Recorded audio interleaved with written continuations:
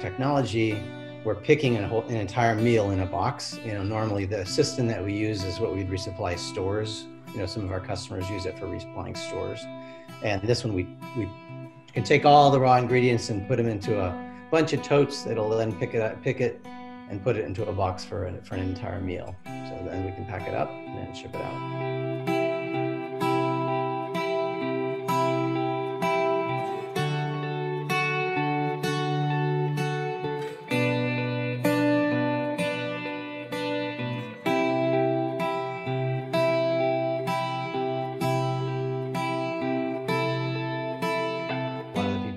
Food banks are, typically retirees or volunteers, and that age group, there's a lot of risk for some of them, and there's also just the social distancing that was needed. So there's like a double whammy. So there's on that side, there's the supply, and on the demand side, there's a big spike, in the cities across North America. And so it seemed like a really, really good idea for us to launch a formal program for this.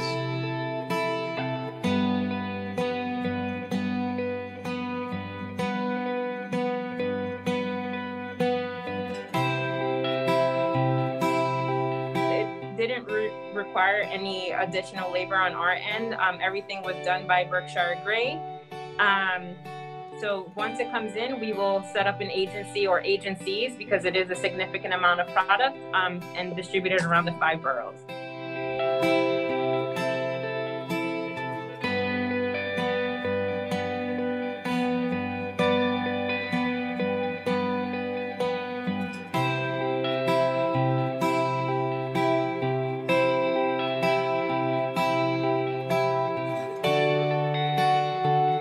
Prior to COVID, we rescued and delivered about 70 million pounds of food. So now, with the need for food skyrocketing across New York City, we're on track to rescue and deliver about 118 million pounds of food between July 1st and June 30th. This is by far the most our organization has rescued and delivered in a year.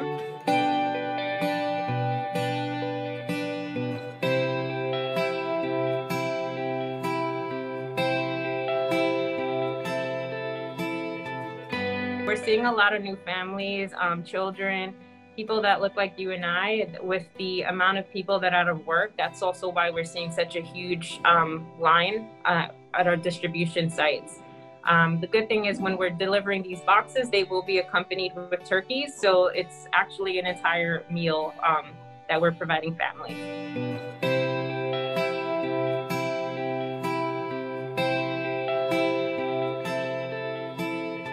Now these numbers are shy of 700,000 people.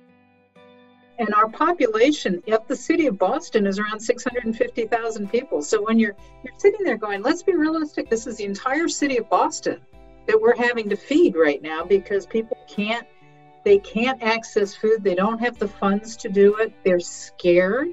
These are people who, for the most part, have never been in this situation before.